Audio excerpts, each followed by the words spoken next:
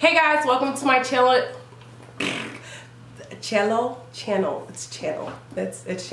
Hey guys, welcome to my channel. It's Crystal O, and today I'm going to be doing a Q&A on questions that you guys asked me on Instagram. So, first of all, if you're not following me on Instagram, go ahead and follow me. And if you are not subscribed to my channel, go ahead and subscribe, and let's get this Q&A started. So you guys asked some really good questions. Let's go ahead and jump into the first question. So this question says, how can you be single and content?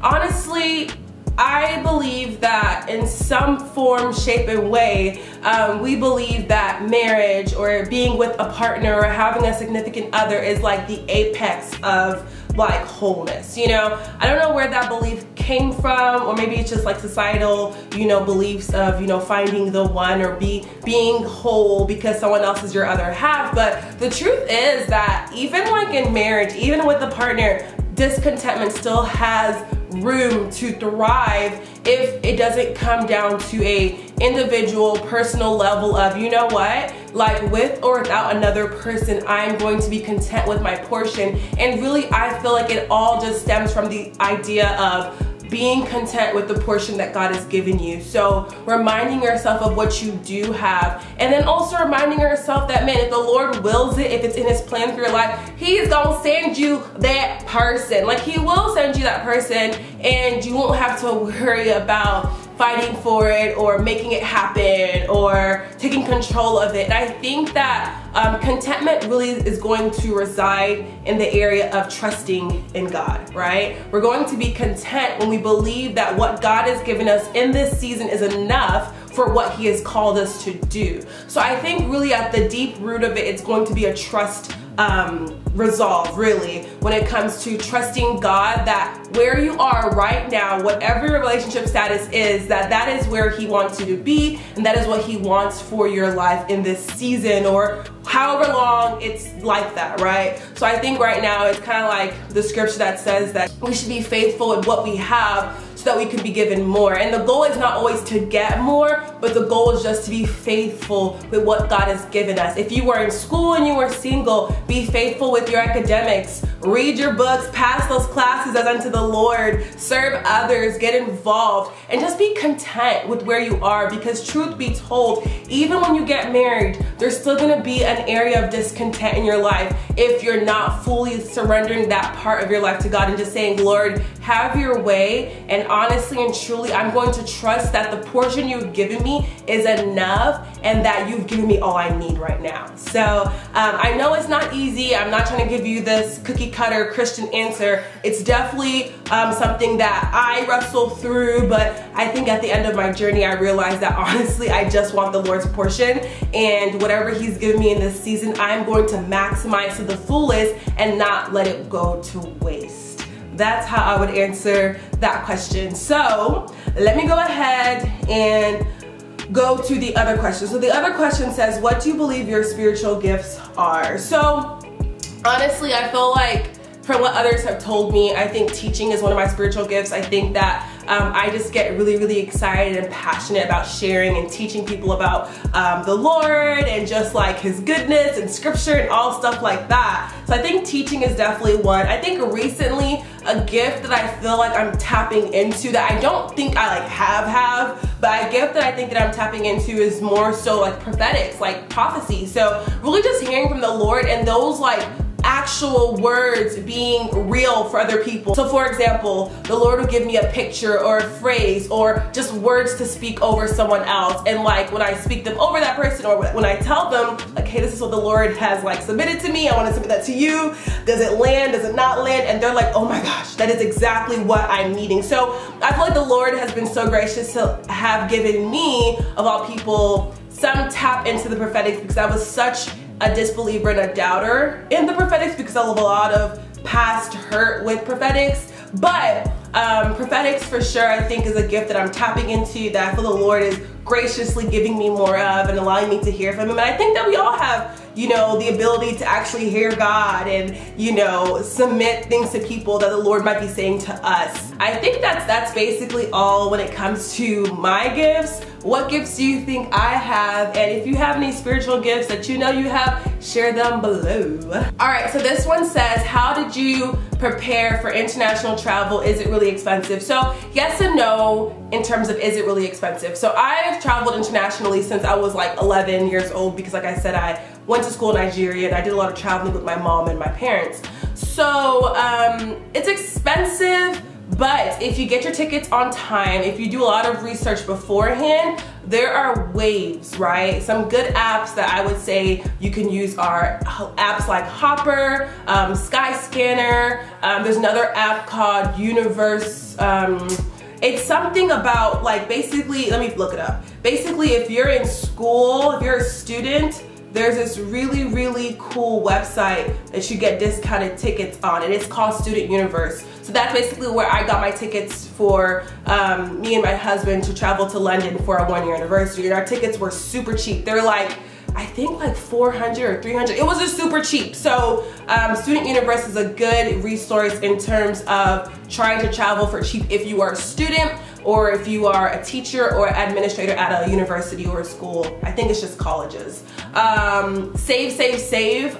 There are different apps that you can use to save money on. I'm looking at my phone because I'm gonna look up the apps for you. I do have a savings account in my bank account, but another app is called Digit. I will leave the link to Digit in my description bar below with my personalized code, so you can sign up through there if you want to. I actually have a travel account dedicated specifically to putting money into the travel account so that I don't like spend it.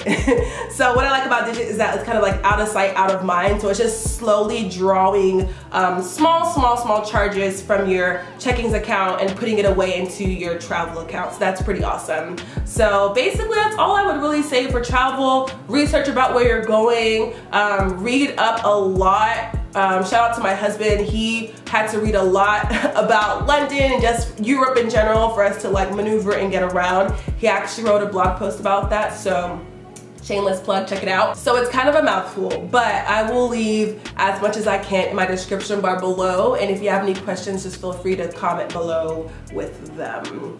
All right, so this one says, how do you try to glorify God through your job? So actually, if you guys don't know, I work for a Christian nonprofit counseling agency, and we pray during team meeting.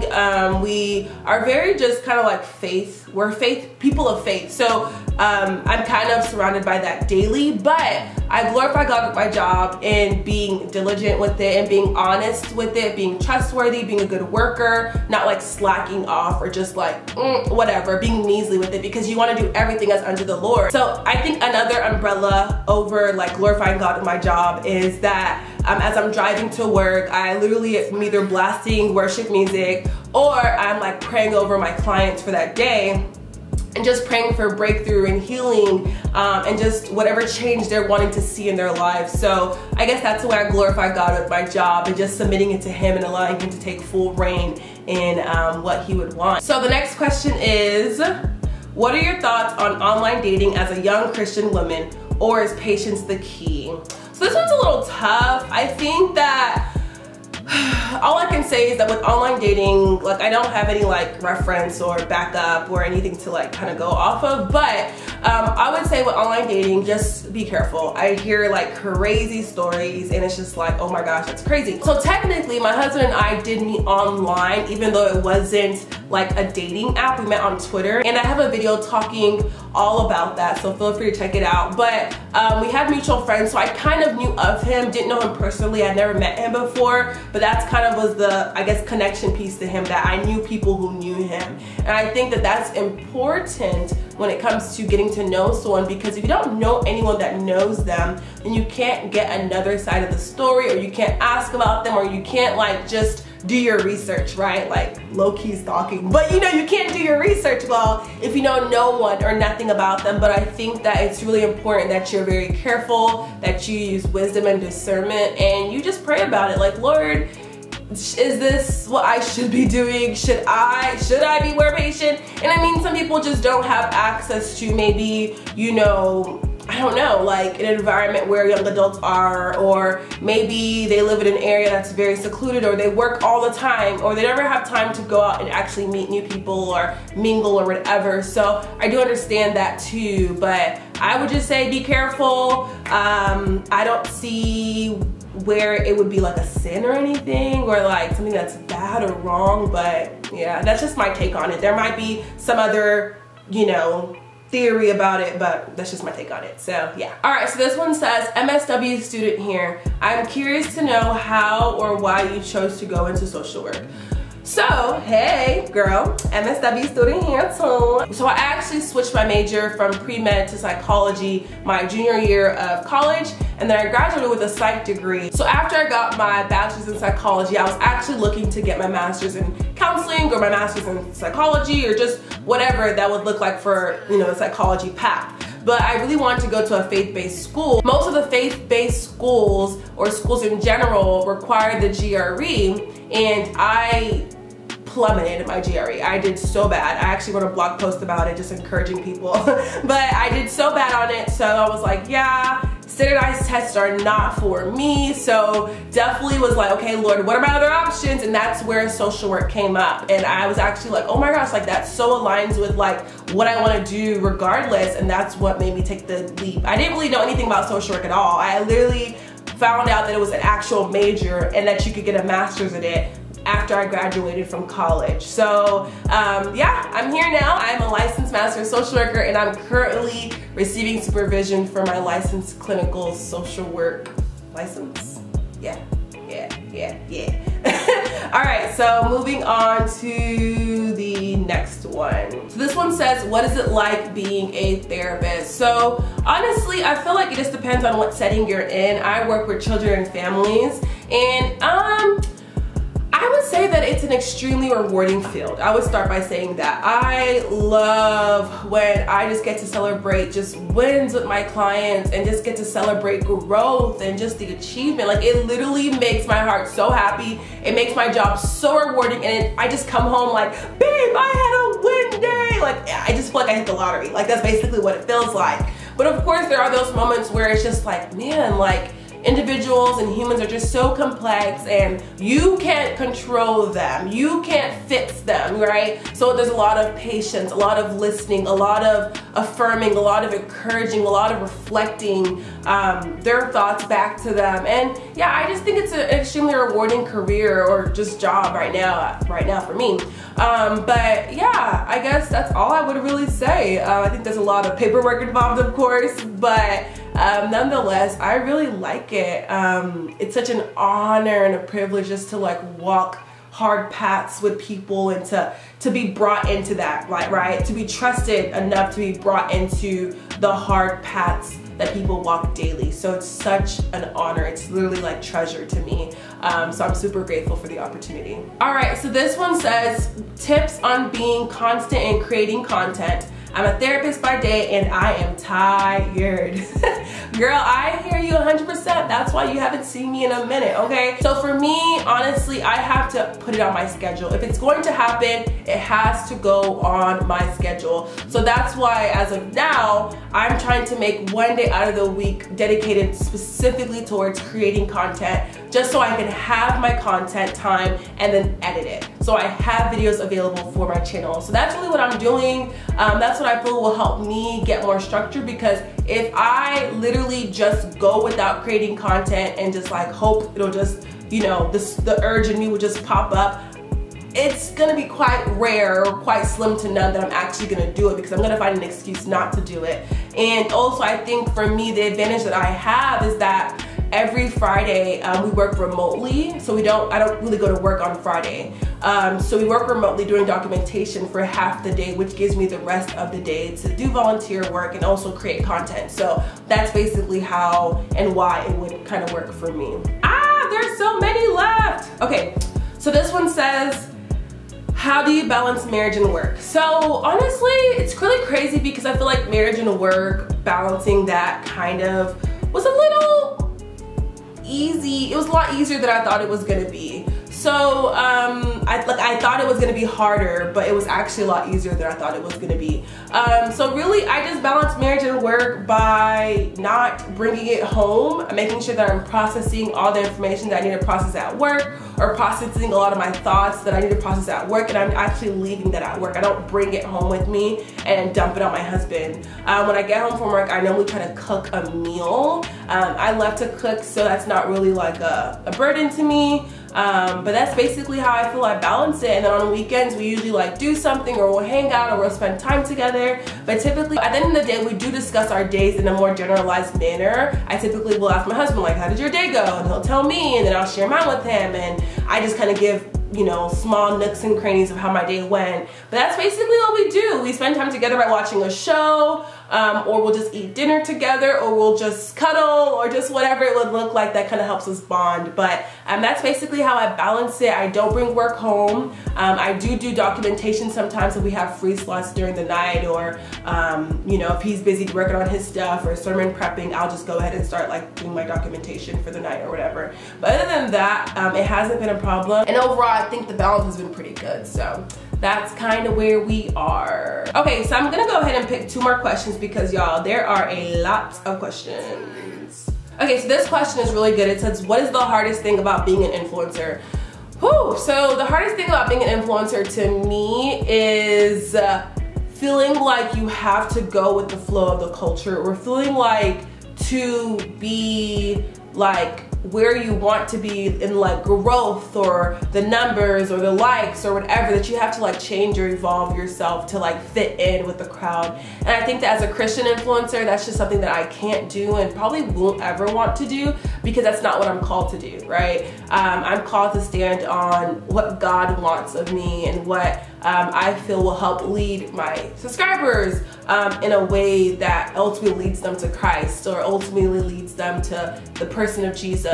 So I think that that's the hardest part. The hardest part is not being discouraged by numbers, or discouraged by who's watching, or who's not watching, or who's commenting, or who's not commenting, right? So I think that just the focus is not allowing people to deter or determine what I'm doing or how much I'm doing, but instead allowing the Lord to kind of lead that. I think that there are definitely areas for insecurities to bleed in, areas of discouragement can like knock you down, and just like disappointment and all types of stuff, right?